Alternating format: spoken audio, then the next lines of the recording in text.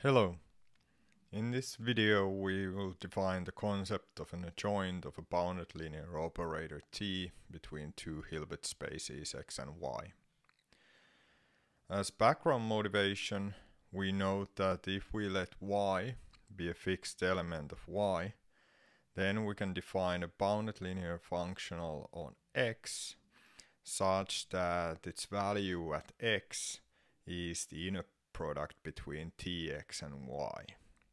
And this functional is indeed both linear and bounded.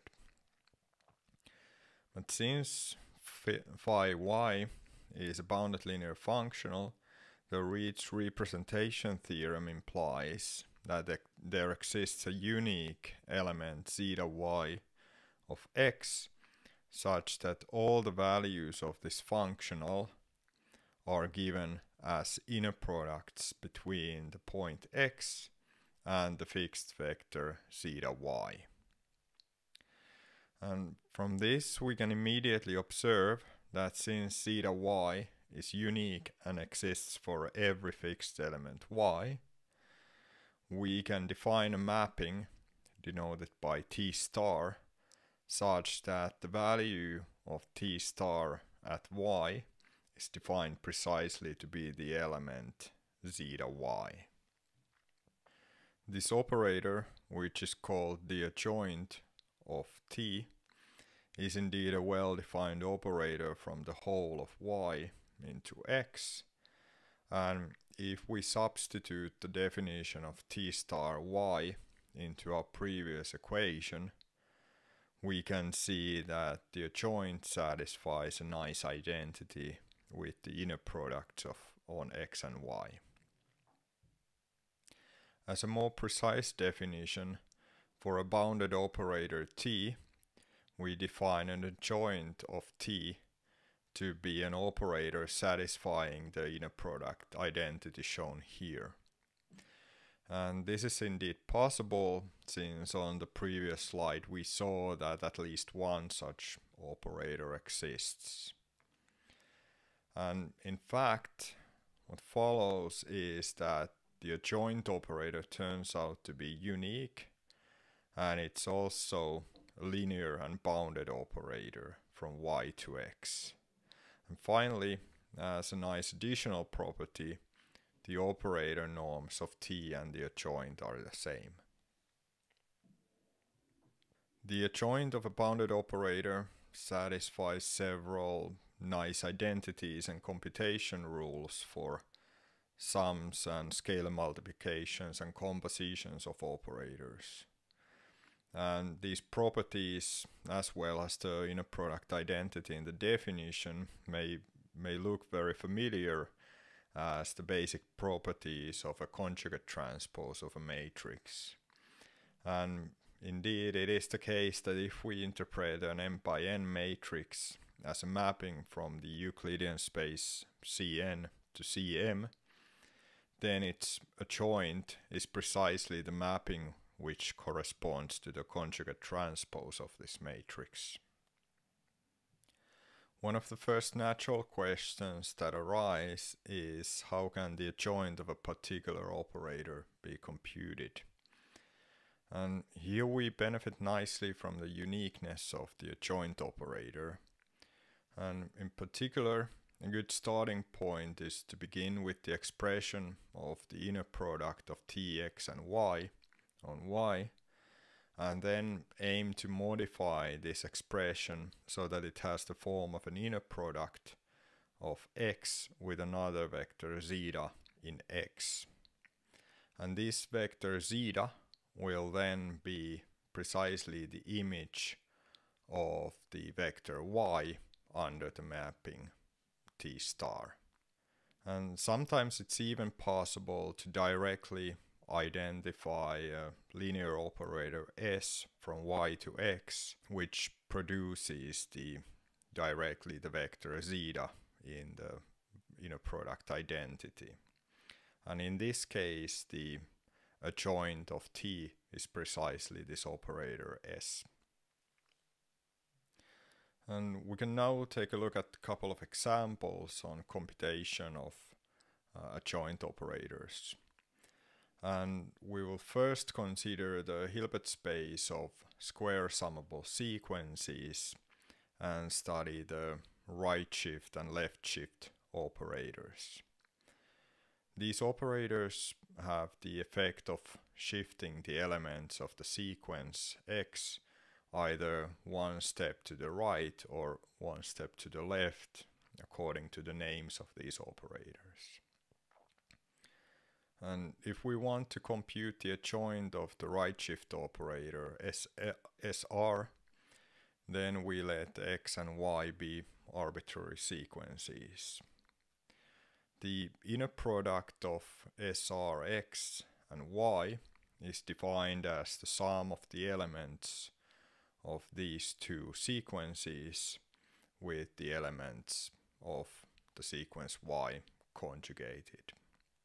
By definition of the right shift, the first element of SRX is always 0, and the rest of the elements are exactly the elements of X, but with indices shifted by -1. This way, first term of the series drops out because of the 0, and we arrive at the expression stated here. But this sum, which begins from the index 2, can alternatively be written as a sum beginning from index 1 if we shift both indices with 1.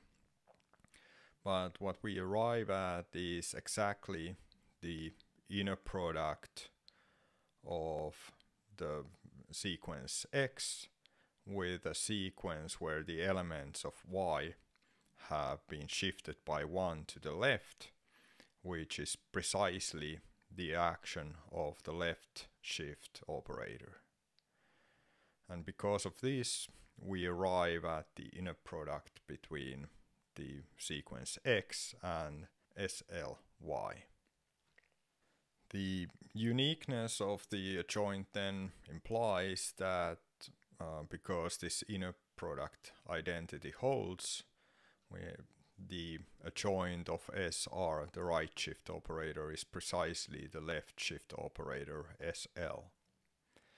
And if we in addition want to compute the adjoint of the left shift operator, we can use the property that the adjoint of an adjoint is the operator itself to see that the adjoint of SL is precisely the right shift operator. As our second example, we can compute the adjoint of a bounded linear functional phi on a Hilbert space X. And for this, we can use the Reed's representation theorem, which implies that there exists a unique element zeta phi in X, such that the values of the functional phi at X are given as inner products between X and zeta phi. To identify the adjoint of phi, we can first note that phi maps into the Hilbert space of complex numbers, and the natural inner product on this Euclidean space is the multiplication of two complex numbers where the second one is conjugated. And with this in mind, we can form the inner product between phi x and a complex number y as the product of these two complex numbers where the second one is conjugated. Using the Reed's representation theorem, we can replace here the complex number phi x with the inner product between x and zeta phi. And now, using the antilinearity of the inner product with respect to its second component, we can take the scalar conjugate of y inside the inner product into the second component, and in this process the complex conjugation also is removed from y. we can identify that this last expression indeed is an inner product between x and another vector in the space x. And because of this, the second vector will exactly be the value of the adjoint of phi at the point y. And this leads to the property that the adjoint of phi is the bounded linear mapping which, for a given complex number y, multiplies the fixed vector zeta phi with y. And this definition of the adjoint of phi is often written more compactly in the form that phi star is equal to zeta of phi. And in this kind of notation, it's also typical to consider the space B, C, X and X to be the same space